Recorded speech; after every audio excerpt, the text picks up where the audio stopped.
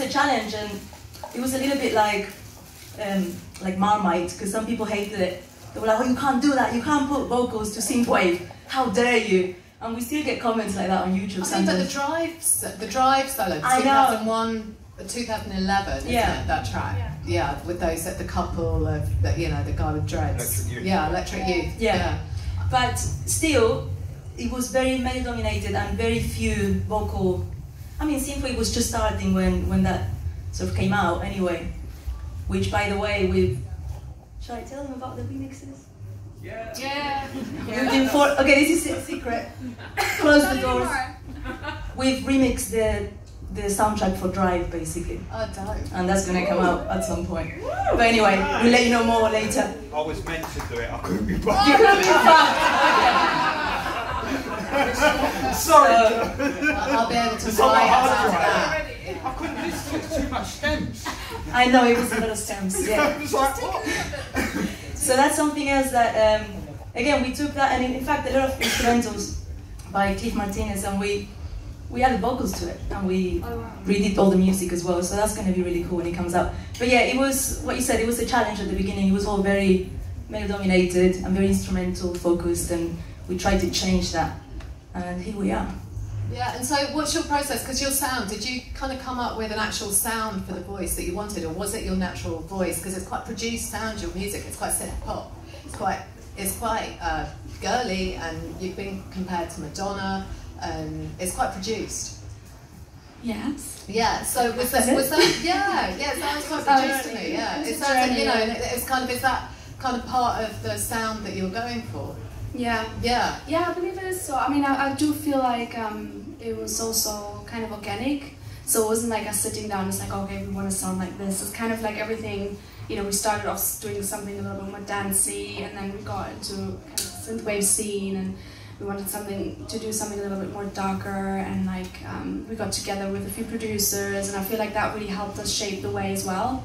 And find our own sound, especially with Oscillion, who's our Swedish producer, we work with a lot.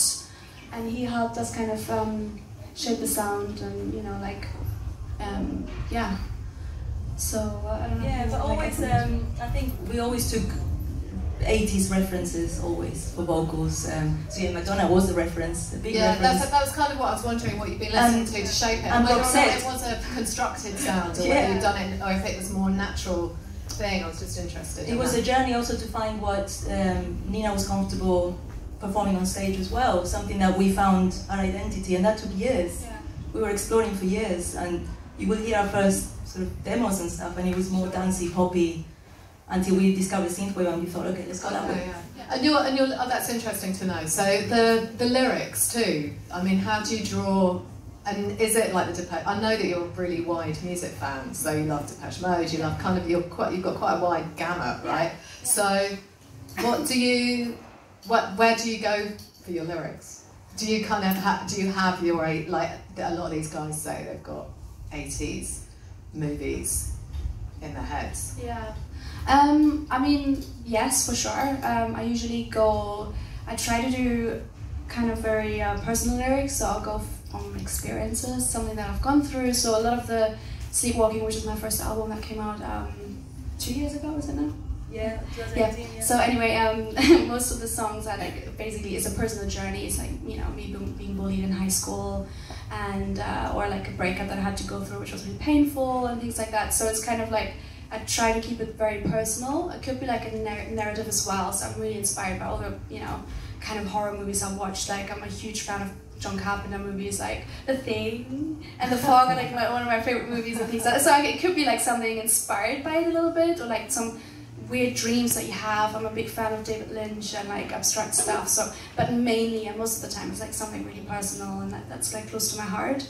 Just because I feel like it's more authentic when you're on stage. I mean, you're really interesting too, because you're coming the other way to everybody else in Europe at the moment. I mean, you're from Berlin and you're in London. Whereas, like half London is in Berlin, so... I know, it's like everyone's like, what are you doing here? But I mean, when I left Berlin, that was like quite a long time ago. It was like 16 years ago. And I feel like Berlin was a little bit of a different place than it is now. Like, it's obviously super super trendy and such a big influence now. There's so many artists coming there. It's just such a cool place. I love it so much. But